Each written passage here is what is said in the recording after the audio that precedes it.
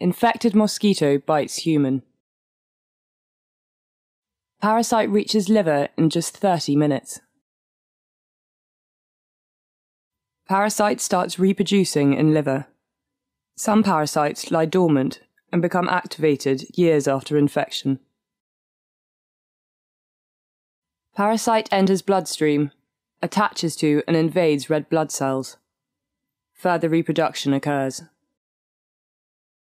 Infected red blood cells burst, releasing parasites, which then infect other blood cells.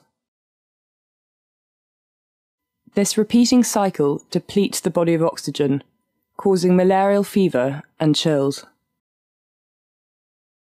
After release, a dormant version of the parasite travels through the host bloodstream, waiting to be ingested by another mosquito and carried to a new host.